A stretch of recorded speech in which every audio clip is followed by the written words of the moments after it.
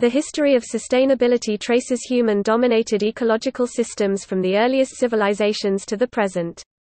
This history is characterized by the increased regional success of a particular society, followed by crises that were either resolved, producing sustainability, or not, leading to decline. In early human history, the use of fire and desire for specific foods may have altered the natural composition of plant and animal communities. Between 8,000 and 10,000 years ago, agrarian communities emerged which depended largely on their environment and the creation of a structure of permanence. The Western Industrial Revolution of the 18th to 19th centuries tapped into the vast growth potential of the energy in fossil fuels. Coal was used to power ever more efficient engines and later to generate electricity.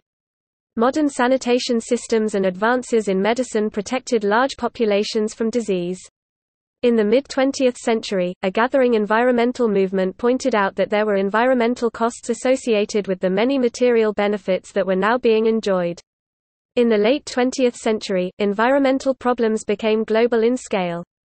The 1973 and 1979 energy crises demonstrated the extent to which the global community had become dependent on non-renewable energy resources.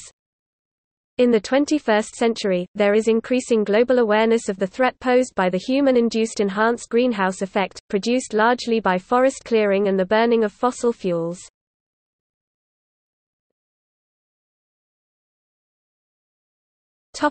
Early civilizations. In early human history, although the energy and other resource demands of nomadic hunter-gatherers was small, the use of fire and desire for specific foods may have altered the natural composition of plant and animal communities. Between 8,000 and 10,000 years ago, agriculture emerged in various regions of the world. Agrarian communities depended largely on their environment and the creation of a structure of permanence. Societies outgrowing their local food supply or depleting critical resources either moved on or faced collapse. Archaeological evidence suggests that the first civilizations arose in Sumer, in southern Mesopotamia, now Iraq, and Egypt, both dating from around 3000 BCE. By 1000 BCE, civilizations were also established in India, China, Mexico, Peru, and in parts of Europe. Sumer illustrates issues central to the sustainability of human civilization. Sumerian cities practiced intensive, year-round agriculture from c. 5300 BCE. The surplus of storable food created by this economy allowed the population to settle in one place instead of migrating in search of wild foods and grazing land. It also allowed for a much greater population density. The development of agriculture in Mesopotamia required many laborers to build and maintain its irrigation system. This, in turn, led to political hierarchy, bureaucracy, and religious sanction, along with standing armies to protect the emergent civilization. Intensified agriculture allowed for population increase, but also led to deforestation in upstream areas with resultant flooding and over-irrigation, which raised soil salinity. While there was a shift from the cultivation of wheat to the more salt-tolerant barley, yield still diminished. Eventually, decreasing agricultural production and other factors led to the decline of the civilization. From 2100 BC to 1700 BC, it is estimated that the population was reduced by nearly 60%. Civilizations similarly thought to have eventually fallen because of poor management of resources include the Mayans, Anasazi and Easter Islanders, among many others.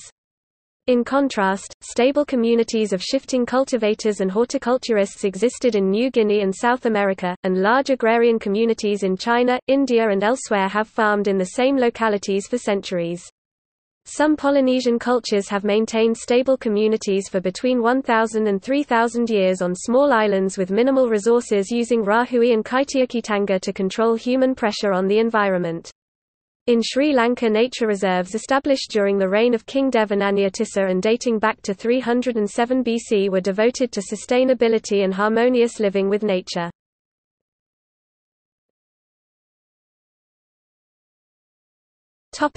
Emergence of industrial societies.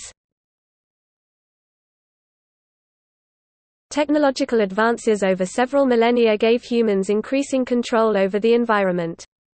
But it was the Western Industrial Revolution of the 18th to 19th centuries that tapped into the vast growth potential of the energy in fossil fuels. Coal was used to power ever more efficient engines and later to generate electricity. Modern sanitation systems and advances in medicine protected large populations from disease. Such conditions led to a human population explosion and unprecedented industrial, technological and scientific growth that has continued to this day, marking the commencement of a period of global human influence known as the Anthropocene. From 1650 to 1850, the global population doubled from around 500 million to 1 billion people. Concerns about the environmental and social impacts of industry were expressed by some Enlightenment political economists and through the Romantic movement of the 1800s.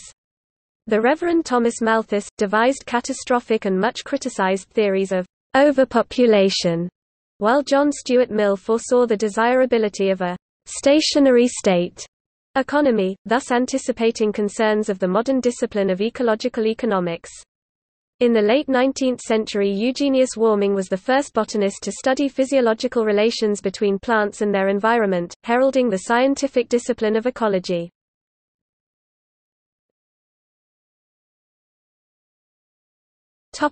Early 20th century. By the 20th century, the Industrial Revolution had led to an exponential increase in the human consumption of resources. The increase in health, wealth and population was perceived as a simple path of progress. However, in the 1930s, economists began developing models of non-renewable resource management, see Hotelling's rule, and the sustainability of welfare in an economy that uses non-renewable resources, Hartwick's rule. Ecology had now gained general acceptance as a scientific discipline, and many concepts vital to sustainability were being explored. These included, the interconnectedness of all living systems in a single living planetary system, the biosphere, the importance of natural cycles of water, nutrients and other chemicals, materials, waste, and the passage of energy through trophic levels of living systems.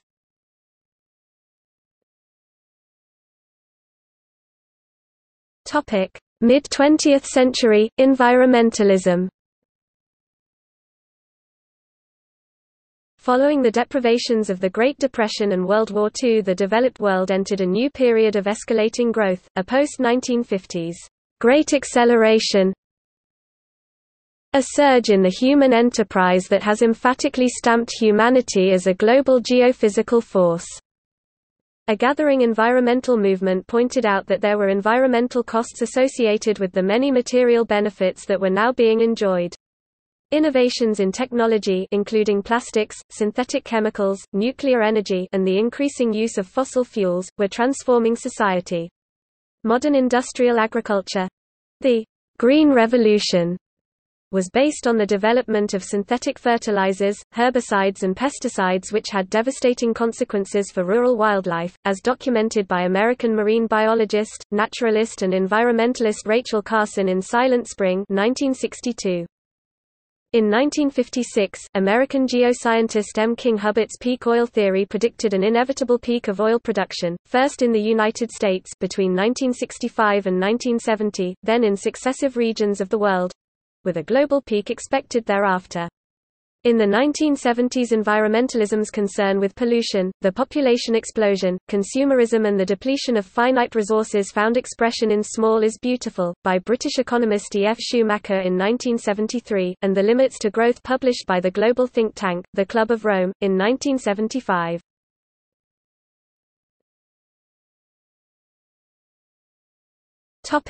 Late 20th century. Environmental problems were now becoming global in scale.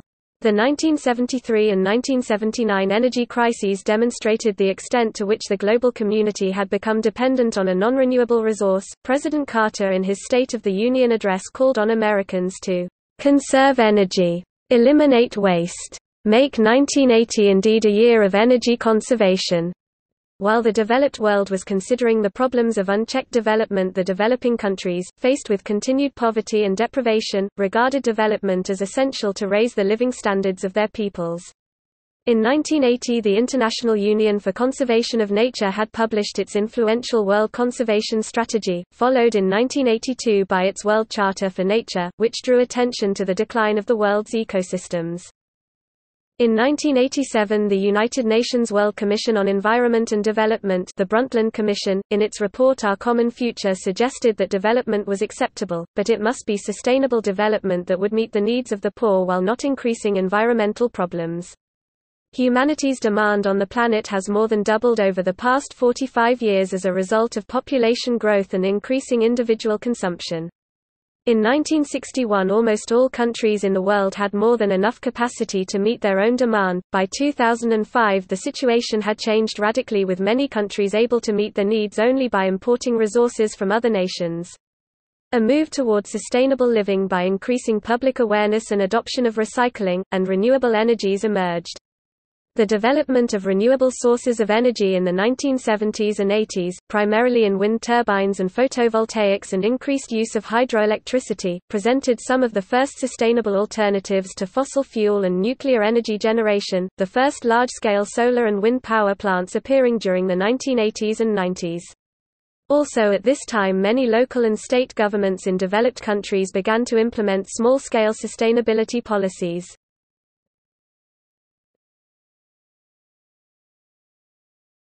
21st century, global awareness. Through the work of climate scientists in the IPCC, there is increasing global awareness of the threat posed by the human-induced enhanced greenhouse effect, produced largely by forest clearing and the burning of fossil fuels. In March 2009, the Copenhagen Climate Council, an international team of leading climate scientists, issued a strongly worded statement. The climate system is already moving beyond the patterns of natural variability within which our society and economy have developed and thrived. These parameters include global mean surface temperature, sea level rise, ocean and ice sheet dynamics, ocean acidification, and extreme climatic events. There is a significant risk that many of the trends will accelerate, leading to an increasing risk of abrupt or irreversible climatic shifts.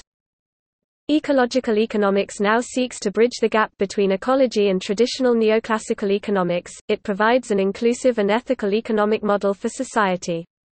A plethora of new concepts to help implement and measure sustainability are becoming more widely accepted, including the car-free movement, smart growth, more sustainable urban environments, life cycle assessment, the cradle-to-cradle analysis of resource use and environmental impact over the life cycle of a product or process, ecological footprint analysis, green building, dematerialization, increased recycling of materials, decarbonization, removing dependence on fossil fuels, and much more. The work of Beena Agarwal and Vandana Shiva, amongst many others, has brought some of the cultural wisdom of traditional, sustainable agrarian societies into the academic discourse on sustainability, and also blended that with modern scientific principles.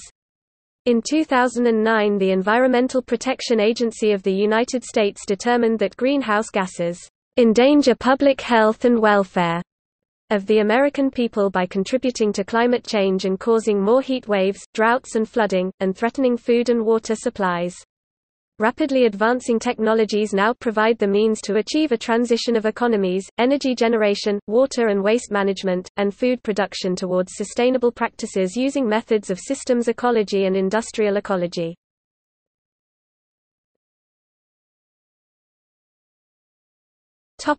See also: